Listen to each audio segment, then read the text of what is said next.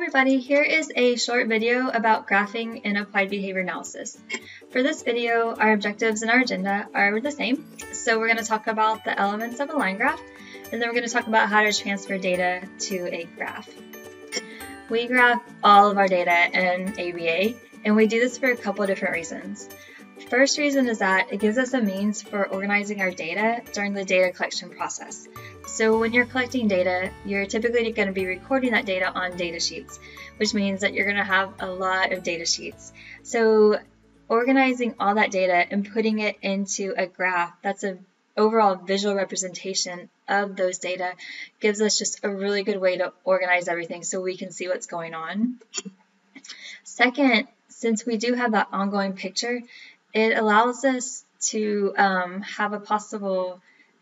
make a formative evaluation as we're providing the treatment or the intervention. So we can always look at the graph and see if our behavior is increasing or decreasing like it's supposed to. And if it's not, that allows us to talk about things and change something. And lastly, it serves as a really good vehicle for communication between anybody that's involved with the intervention. So the teachers, the parent, the student, etc. If we have this really clear graph that has organized the data, that provides a visual representation of what's going on, we can really clearly see what's going on with the learner and the specific behavior that we're taking data on. And it just allows us to communicate better about what's going on between different people that are involved with the interventions. So all these are reasons why we graph all of our data in ABA. Okay, whenever you guys graph, the most common graph that you're going to use is a line graph. And there are some specific components that you need to have. First, you need to have your X and Y axes and your axis labels. So, your X-axis is at the bottom, that horizontal line at the bottom, and here is your axis label. Typically, your X-axis shows how frequently data were collected. It's usually a measure of time, so sessions, days, dates, things like that. And you guys can see in this graph, the axis label tells us that, and it's measured in sessions. Your Y-axis is the vertical line off to the left side of your graph, and here's your label. And your Y-axis identifies the target behavior and the kind of data that's being reported. So for this specific example, these are data on two-digit multiplication problems, and they're problems per minute. So that tells us that these researchers are measuring rate. You also need to have data points, which are these little data points. And this shows us the measurement of the target behavior per session or per day. You need to have a data path, which are the lines that connect your data points. And your data path allows us to see the trend of the data and what direction the data are going in. You know, if you look in this baseline phase, it's pretty leveled off, but if you look in the intervention phase, then you can really see that there's an increase in the trend of the data. You need to have phase lines. So these are lines that separate your different phases. So typically in a line graph, you're going to have a baseline phase, and this is just when you measure the behavior under natural conditions. So how often is the behavior occurring naturally? You put a phase line in to demonstrate that you're implementing a treatment, and then you measure the behavior after you implement a treatment or during the treatment, and that would be your treatment condition. Then you need to have phase labels. So your phase labels are up here. So your somebody looking at the graph can tell which is your baseline phase and which is your intervention phase. And then last, you need to make sure that you identify which student this data is for. And typically we do that right over here on the right side. You put their name in a box and it goes right above the X-axis. So these are all the major components of your graph, specifically a line graph. And as you guys can see, it's really clear. There's no color to it. Graphs in ABA are typically black and white. There are no grid lines. You want to take those out. There's no line or box around the graph, And so it's just really clear and concise so you can easily see the data and easily interpret and visually inspect the effectiveness of your intervention. Okay, so now let's talk about taking data and converting it to a way in which you can graph it. So we've talked about all of these different measurement procedures. And here's a description of all of them if you guys need it. And here's the resulting measure. And the resulting measure is what you're actually going to graph. So take event recording, for example. Event recording, remember, it's a continuous recording procedure. So you're going to record each instance of a behavior as it occurs. And when you measure this, you're either going to typically use frequency or rate. Remember, you use frequency if your observation periods are the same amount of time. And if your observation periods are different amount of times, then you want to convert your frequency to rate. And that resulting measure is what's going to go on your y-axis and what you're actually going to graph. And you guys can pause this and go through and look at it.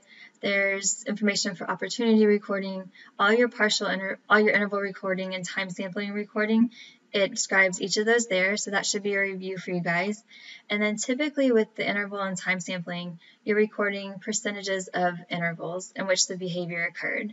So if you have 10 intervals and you mark a plus on 2 of those intervals, then you're going to do 2 divided by 10 times 100, and that gives you 20%. So if you are doing sessions and the behavior occurred in 2 out of 10 intervals for session 1, you're going to graph a 20% for session 1. If it occurred in 6 out of the 10 intervals for session 2, you're going to graph a 60% for session 2. And you guys can go look at this. Like I said, duration recording is typically total duration, mean duration, percentage duration, latency, total latency, mean latency, permanent product recording, which you might use very frequently as a teacher. It kind of varies whether you're doing the wound size, number of holes in the wall, number of math problems completed. So that one kind of varies. There's not a set resulting measure for permanent product recording. It just kind of depends on the product that the behavior is left in the environment. And your book does a really good, I think, way of taking data sheets and converting them to the visual representation of a graph. And I just wanted to kind of go over a couple of those with you guys, and then you can look back in your book and look at the rest of them. But for event recording, here is a data sheet. This was a little boy named Michael, and his behavior was calling out without raising his hand. And the observation period was from 10:20 to 11 o'clock a.m. And the experimenter observed all these days. And here are the number of instances that the experimenter recorded. So Monday, she recorded 3, Tuesday 1, and you can see them totaled up here. This is a frequency event recording. These are frequency data. You can graph these data because your observation period is the same amount of time on each day that was observed. So when you go over here, your x-axis, they put sessions. You could also put days on here as well, or dates, especially since they're observing once on Monday, Tuesday, Wednesday, Thursday, Friday. A lot of times if you observe multiple times during the day, that's when we typically use sessions. But either one, sessions or days. And then you can see this is the number of callouts. So number of callouts means frequency data. On session 1, so on Monday, we had 3 callouts. Session 2, 1. Session 3, 7. And you can follow it along. If you do not have an observation period that's the same each time, then remember you need to convert that to rate.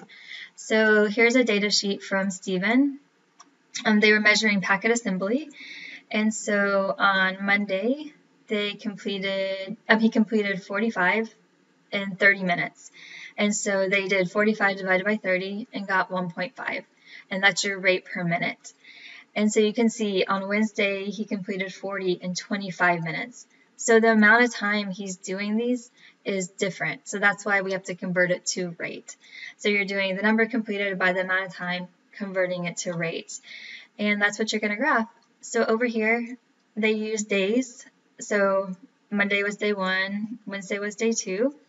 And like I said, they're going to graph, your y-axis is going to be the target behavior. So number of packets assembled, and it tells you the dimension of behavior, so per minute, and that tells us that it's rate. If you see anything, number of packets per minute, number of packets per hour, anything per an amount of time, it's going to be rate. And so we can see on day 1, he assembled 1.5 packets per minute. On day 2, 1.6 packets per minute, and so on. And you can see these data points and the data path and kind of see how the behavior is increasing as the days go by. Here's an example of interval and time sampling recording. So this is during Monday. They had a 20-minute observation period, and it was divided into 10-second intervals. So these numbers up here are the intervals. And they are measuring talking, so either self-talk or talking to other people. If this was actually, I think this was partial interval recording, and so if he so basically, if the learner talks at any time to himself or somebody else, then they get an S if he's talking to himself, an O if they're talking to other people, and if the behavior didn't occur throughout the whole interval, they get a minus. So similar to what we did last module, where we put a plus and a minus, but they're just differentiating the plus into self-talk or talking to other people. And so if you look on with your interval and time sampling recording, it's typically the percentage of intervals. And if you guys did the interval recording activities, the partial interval, a whole interval, and time sampling recording activities last time, then you actually converted your data into percentage of intervals. So you do the same thing with your graphing. So if we look at Monday, and they measured self-talk and other. So if we look at the amount of intervals in which he talked to himself, then we see 1, 2, 3, 4, 5, 6, 7, 8, 9, 10.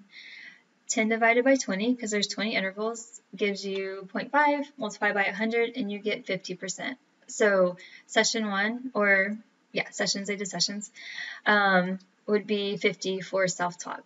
If we look at talking to other people, we got 1, 2, 3, 4. 4 divided by 20 is 1 over 5, which is 0.2, times 100 gives you 20%.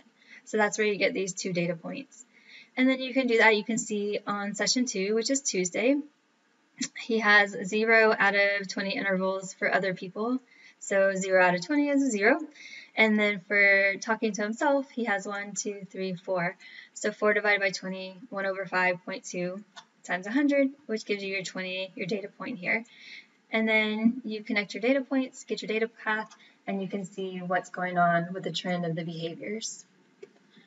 And you guys can see, I wanted to point out, they're measuring talking, but they're measuring 2 different aspects of talking, self-talk and other directed. So when you do that, you can have 2 data points on your graph. Sometimes people have 3 or 4 data paths depending upon which behaviors they're measuring. Okay, so we talked about the purpose of graphing, we talked about the components of a graph, and we talked about how to convert your data onto a graph. And then we talked about some examples. And there are more in your book. Your book does a really good job of taking the data sheets and showing you guys how to take the data from the data sheets and put it on a graph. So please look over there. Please look over your book. There are examples for permanent product recording, opportunity responding, and everything like that. All right, guys. Thank y'all so much for listening. If you have any questions, please email me.